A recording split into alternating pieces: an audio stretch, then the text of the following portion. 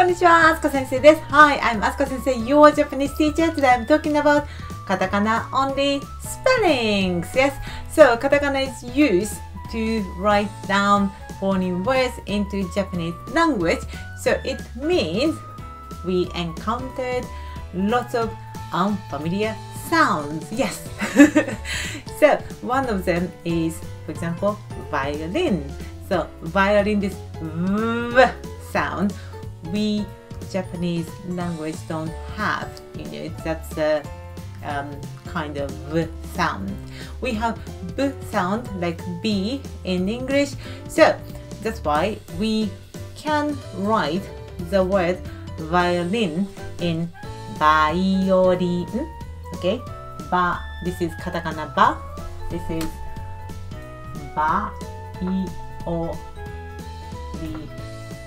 If I write the alphabet, this is ba, ba, iolin. But of course, it's not exactly the same as violin. Yes. So we have another spellings to capture this v sound. So that is va. Katakana u and two dots and then small a.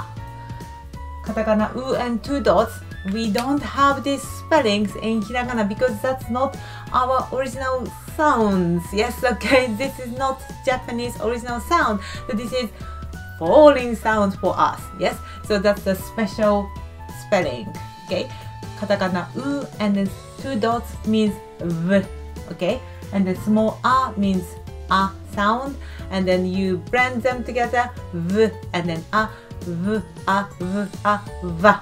Okay, so this standard size u and two dots and then small a mixed together, va, i, o, li, violin. Okay, so for this instrument, violin, we have two spellings. The usual Japanese, letters, ba, i, o, li, using ba. Maybe, yes, half of the spellings we use this one, but another half, we use these special spellings to try to capture va sound, violin. Okay, we have two spellings, and then these kinds of katakana only spellings we have. Right? So if you are interested in learning katakana, this is my book, Complete Japanese Katakana, and then of course I have a special page to show you katakana only spellings. There is a big chart as you can see. Okay, so if you want to know katakana letters completely, yes, so I recommend my book. Bye, see you next time. さよなら、またね。